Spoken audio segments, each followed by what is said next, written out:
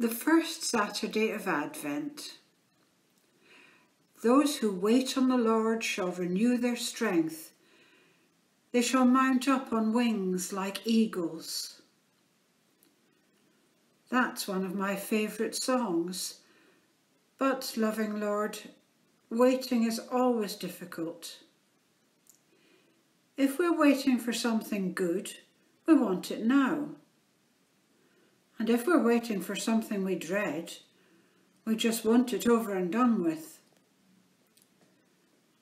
This year, we don't even know what we're waiting for.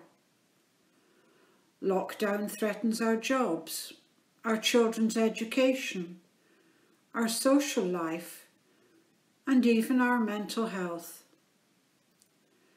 Lifting the restrictions allows the virus to spread, threatening the NHS and causing many more deaths.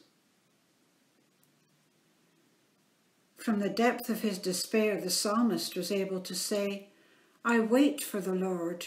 My soul waits, and in his word I put my hope. O Israel, put your hope in the Lord, for with him is full redemption." We don't know what the future holds for ourselves, our families, or our communities. Give us the sure hope that whatever you have planned will come about in your good time. In this Advent season, give us the confidence to prepare to take your Son into our hearts and to allow his transforming love into our lives.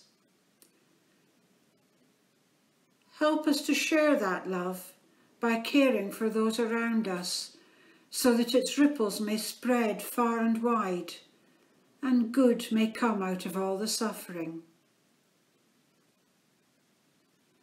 During this Advent season of waiting for the coming of our Lord Jesus, we can make this prayer our own. Loving God, teach us to wait for you. Teach me to wait with my whole being, physically, soulfully, spiritually. Teach me patience. Teach me longing. Teach me to pray, "Come, Lord Jesus."